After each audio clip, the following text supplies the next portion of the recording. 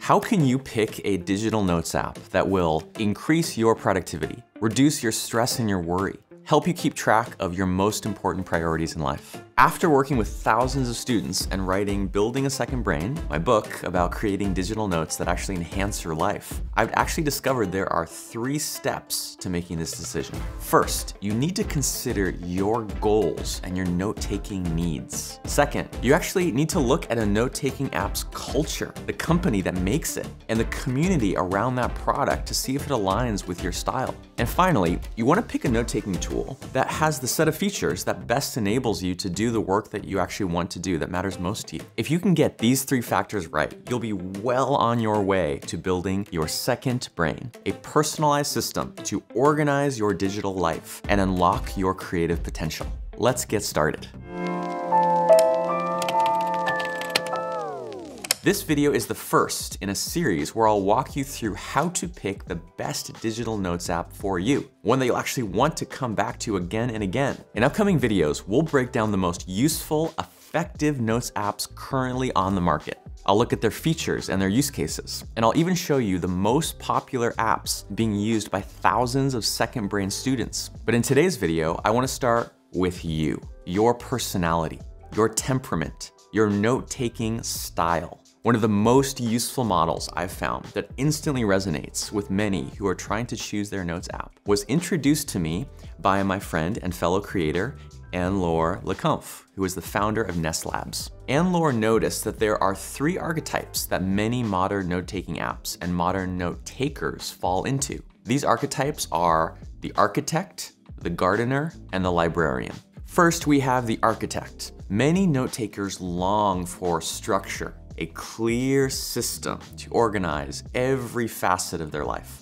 They're looking for a level of customization that blends practicality, function, and aesthetics. If you're an architect, you might find yourself trying to create the ultimate edifice to organize your information. The architect approaches everything about their note-taking with a systems mindset of architecting their knowledge. Next is the gardener. If your primary feeling when it comes to note-taking is one of wandering, dreaming, imagining, and making spontaneous creative leaps, you're probably a gardener. You want to cultivate new ideas, cross-pollinate concepts, and sprout lots of creative possibilities. You're looking to upend your existing concepts, maybe create something new. And you're probably not necessarily trying to create a system that knows where it's headed. The gardener approaches everything about note-taking with a nurturing, exploratory approach of reimagining the relationship to information and making novel connections. The third approach to notes is that of the librarian.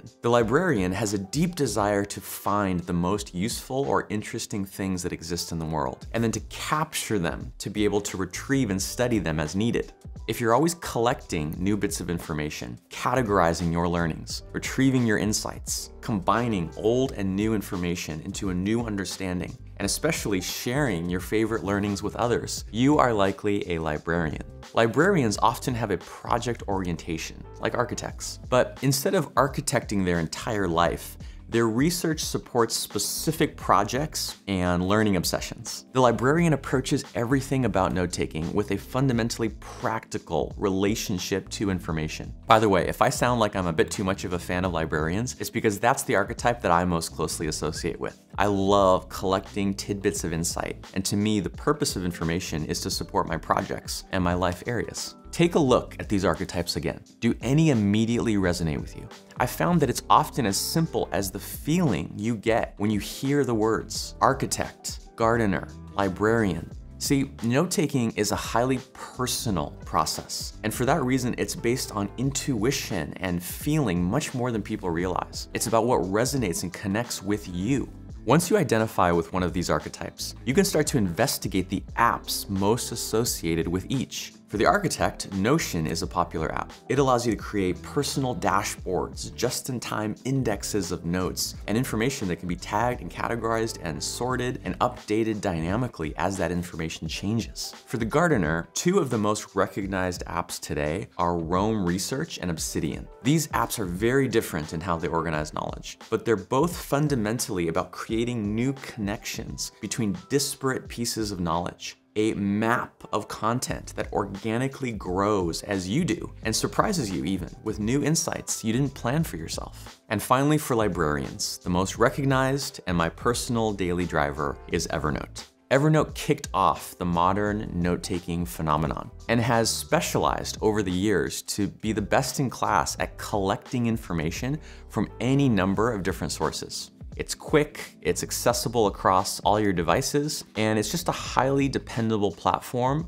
for modern knowledge work. These are 4 of the most recognized note-taking apps. These 4 apps alone represent 75% of all of our students. So you already know each one of them has a very strong community of users ready to support a new note taker like you. Finally, I've discovered that there is actually a 4th archetype that doesn't quite fit the mold that we've described.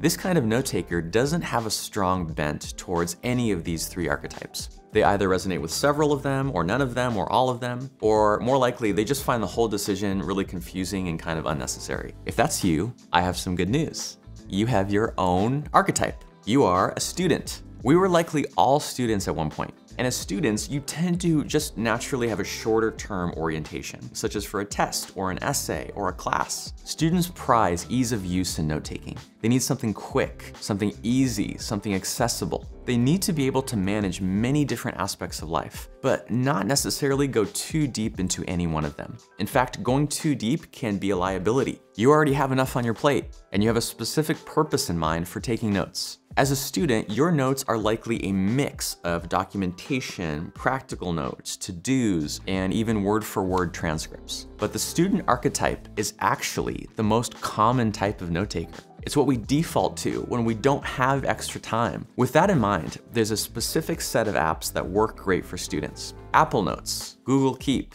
Notability, and Simple Note are a few that I enjoy that work well. These apps are simpler. They're more pared down in their features than the apps we've discussed already. They're kind of unopinionated, just a few key features that allow practical, quick, flexible note-taking. If you already know which archetype you identify with, Architect, Gardener, Librarian, or Student, leave a comment below and share with us. Subscribe to this channel to get access to the next videos in this series. We'll dig into how many people are using each of the most popular notes apps. We'll look at which ones are growing the fastest, and then we'll look at what are the most important features that distinguish one notes app from the next. Thanks for watching, and I hope you'll join us on your own journey of building a second brain.